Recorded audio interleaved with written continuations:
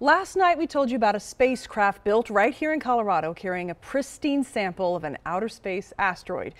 Now, after being launched 7 years ago, the osiris-rex has safely touched down in Utah. You can see it here parachuting back to Earth. Earlier this morning in this video, Denver 7's Brandon Richards spoke with the Colorado team that made that mission possible. The sample from the asteroid landed successfully in Utah this morning. And the people who work in this building behind me in Littleton were very excited because they played a critical role in this mission.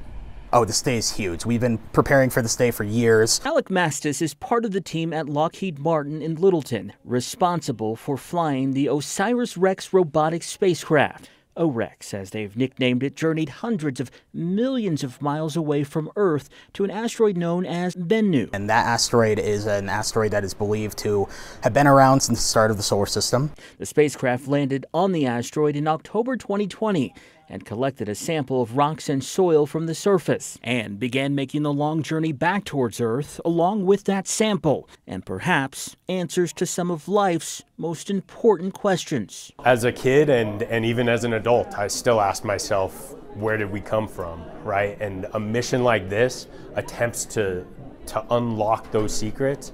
But instead of landing back on Earth, OREX will act as a delivery driver of sorts, ejecting the capsule containing the sample into the atmosphere, where it will descend thousands of miles to the ground. Finally, the moment arrived, and the Lockheed Martin team in Littleton gathered to watch. There's a certain point, where we release a capsule and we're just waiting.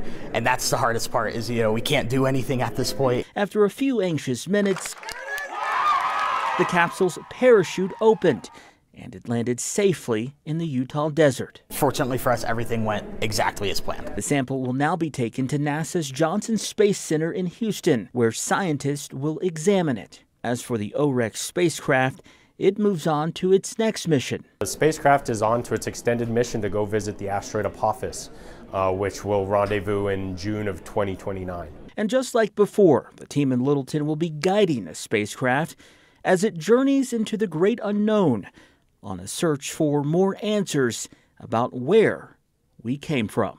In Littleton, Brandon Richard, Denver 7.